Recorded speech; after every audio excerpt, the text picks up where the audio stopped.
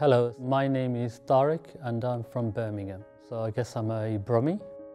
What inspired me to be a puppy collector was that part of our faith means peace, and peace to fellow mankind. Our job is to help and serve humanity in any particular way we can. Through my community, we support the Royal British Legion through puppy collections and supporting them in various events throughout the year. The impact that I hope of the puppy collection within the communities, it should maybe develop community cohesion. People are aware that the puppy collection is not just an indigenous population of the UK, it's a collective, so if you have people from all walks of life.